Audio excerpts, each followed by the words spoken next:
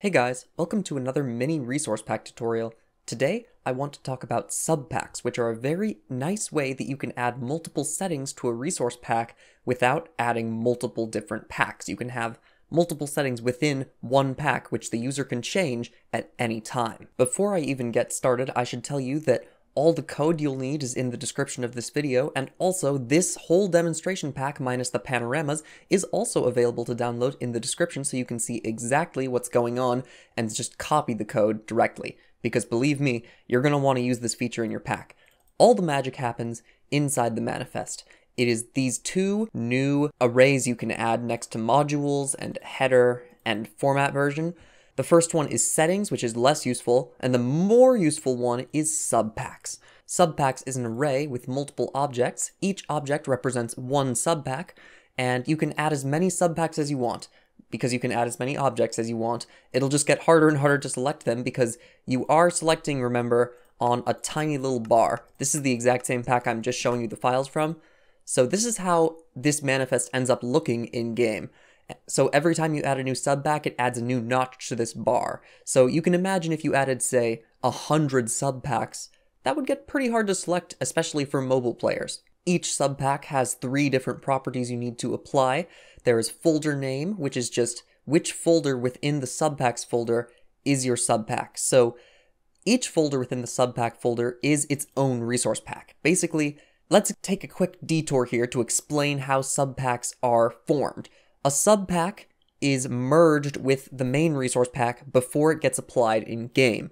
So that means that everything inside of the subpack directory, so here we start in subpack_1, say we select subpack 1, then that textures folder gets merged with this textures folder, and that applies to every folder in there, obviously. And if there is a file in both a subpack and the main pack, the file in the subpack will overwrite the main pack. So here, we have a title in textures UI in the main pack. So this will apply for every subpack unless a subpack has another title file that will overwrite it. The second subpack of this resource pack does have a file that overwrites it. It's a crappier version of the title made for an April Fool's joke. So when you select subpack 2, the game essentially takes all the files in here, copies them, pastes them in the main folder, and clicks replace. That's exactly what the game is doing, so that's how you can imagine it. The name of the subpack is just what is displayed on the bar when you hover over it. Sadly, you can't translate this, which is kind of a glaring flaw. Even though you can translate the name and the description of the pack, you can't translate the subpack names. So don't even bother trying. There's also memory tier. This is not very useful unless you're making high-resolution resource packs, but if you are, each memory tier adds a requirement of 256 more megabytes of RAM for your device to be able to use it. So for example, my computer has 16 gigabytes of RAM. So if I add a subpack with 64 memory tier and 65 memory tier, I can choose to apply the 64 memory tier because 64 times a quarter of a gigabyte is 16 gigabytes, but 65 times a quarter of a gigabyte is more than 16 gigabytes, which is more RAM than my computer has, so it won't let me use this subpack. If this happens to you, and you try to apply it anyway, the game reverts to subpack 1, which is the bottom subpack in your list. Personally, I never worry about memory tier. I trust my users to know what they're doing, so I just set all the memory tiers to 1 so everybody can use my packs. Finally, there's the settings array, which is applied on the same level as subpacks. Now, Rainvei ZCYF, aka Zhu Chenyanfei, discovered some amazing stuff with this. You can add all sorts of sliders and drop-downs and toggles in the settings menu, but none of them do anything. So the only one that's actually useful, and the only one I'm covering in this video, is label, because that's how you can add descriptions.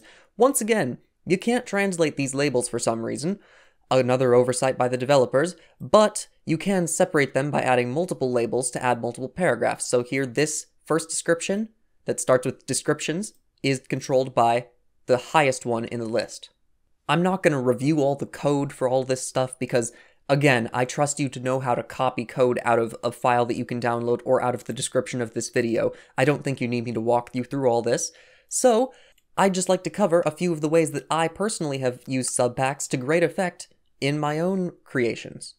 In my beta hider resource pack, you can choose between the newest panorama, which at the time I released this pack was only in the Snapshots of Java edition, or you could choose the Bedrock edition release panorama, so you can choose the Caves and Cliffs Part 1 or Caves and Cliffs Part 2. In my Music Plus resource pack, I have various different ways players might want music to be played in-game. So if you want music to play with a complete mix, you can choose that subpack, or if you don't want it to play at all and just want to use the music player, you can choose that subpack, or if you want only festive music because you're feeling very festive in March, then you can choose the festive subpack. In Java aspects, I have two subpacks, one for the Java textures, aka the textures that were updated after Village and Pillage, or the programmer art textures, which are the old textures from 1.13 and earlier. And my last example, glittery glow squids, because we're saving the best for last, is just a bunch of different ways you can have the glow squid display. The one that I picked for default is the one I prefer. It looks the coolest underwater, but do you want it to match Minecraft Earth? Boom, choose that subpack. Do you want it to be slow but still have particles? Boom, choose that subpack. The whole point of subpacks is to allow your pack users to choose and personalize how they use your stuff. Obviously, you can't create a subpack to suit everyone's needs, but if you create just a few, you can cover a lot more of your user base than without.